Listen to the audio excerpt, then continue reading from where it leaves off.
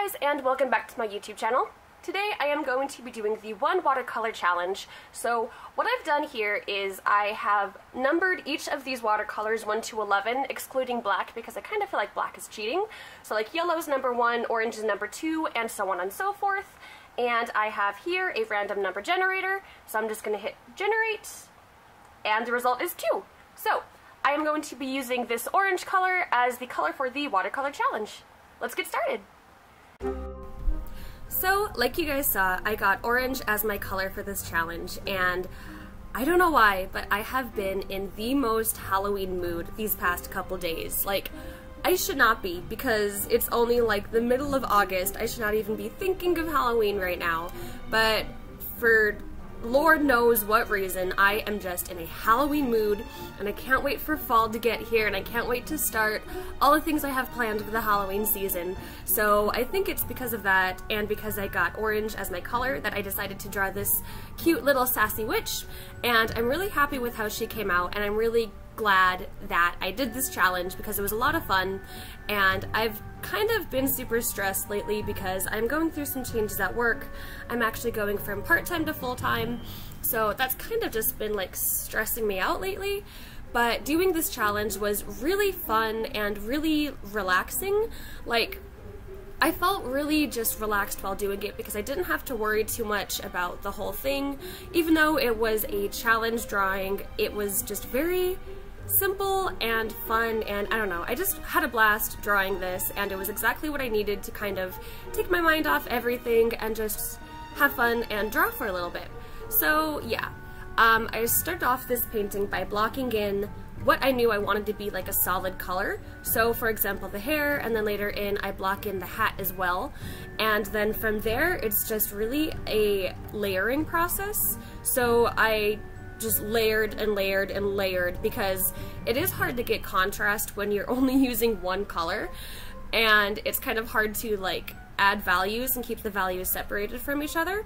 So it's really just a matter of layering. And when I first started the piece, my watercolor was really watered down and really translucent, and then as I layer more and add more layers, I also add more paint into my palette as well.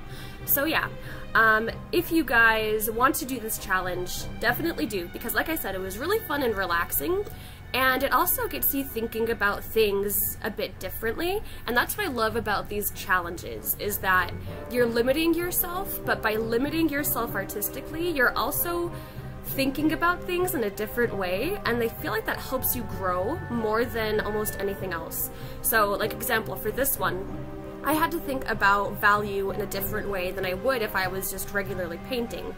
And I also had to think about the shapes I wanted, because of course there's the shape, the overall shapes of the piece, so like her hair and her eyes and all that, but in those shapes I had to think about the shapes of the value, if that makes any sense. Like for example, I had to block off pieces of the hair to make it look like actual hair, and usually I do this by adding different colors. Like for example, I like to add purple to all of my shadows to make it look different, but I couldn't do that with this. So I had to really think about the shapes of my shadows and how I wanted that to reflect different contrasting colors.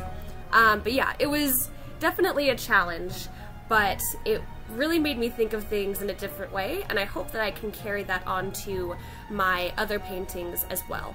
So yeah, definitely try this one out. It's awesome, so much fun. So yeah, like I said, I'm really happy with how it came out too. I think she looks like really cute and sassy, and I'm just gonna talk about Halloween for a little bit. I am thinking about doing Vlogoween, and I tried doing Vlogmas last year and it was a disaster. But since then I've gotten a lot more comfortable vlogging, and I actually have like a lot of themed videos I want to do for the month of Halloween. I mean, the month of October. Month of Halloween. It's basically what it is anyway. So let me guys know if you're interested in watching a bunch of different Halloween videos. I really would like to do one every single day of October, but like I said, I'm going to full-time at my job soon, so that may be a little difficult. But yeah, if it's something you guys would really like to see though, I would really like to do that for you guys. Plus, I love Halloween. Like, Halloween in October is my favorite time of year ever. I am always the most happiest in October, and it just, I don't know, I'm always so motivated and inspired and excited and happy. So yeah, I'm definitely gonna do quite a few themed Halloween videos, but yeah, so just let me guys know if you have any suggestions for that, or if it's something you guys would be interested in. I know not everyone watches my vlogs, and that's okay, but I do love making them, and I really want to get better at vlogging too. So anyway, this video is about wrapping up. I hope you guys enjoyed it. If you guys have done any watercolor challenges, let me know so I can check them out too.